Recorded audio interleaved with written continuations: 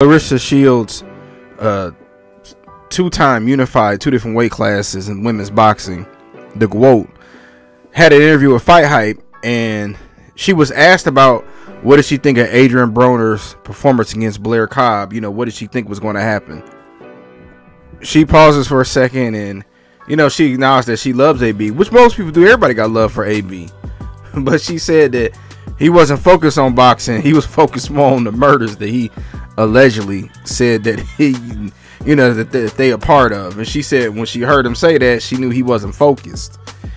And I mean, that just sums up Adrien Broner. She also said she seen him not let his hands go. He ain't let his hands go in over a decade. I mean, everybody sees it. The writing's on the wall. She said she ain't gonna never tell a fighter when they can and can't retire. As a fan, I'm gonna tell AB again, he should retire. I mean, what other mega paydays you gonna get? And this is an unfortunate opportunity that was blown.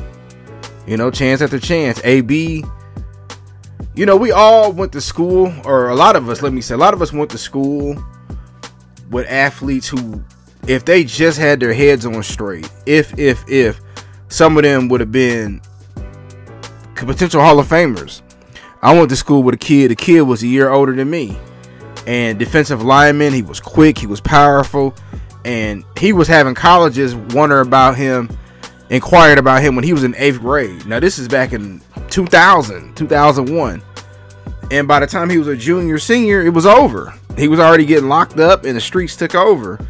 And I mean, it's the same thing with AB. AB had all the talent in the world, but he's influenced by the people that's around him, and he has a bad group of friends. Whoever's around him has been a terrible influence on his life, because y'all let AB mess all that money up. Everybody could have been eating. Y'all could have been like how LeBron is with Rich Paul and Randy and Maverick. But all y'all chose the streets, man. Somebody should have told him to never go on tour with Lil Wayne. Go back and watch that video from 2013. That was a downfall.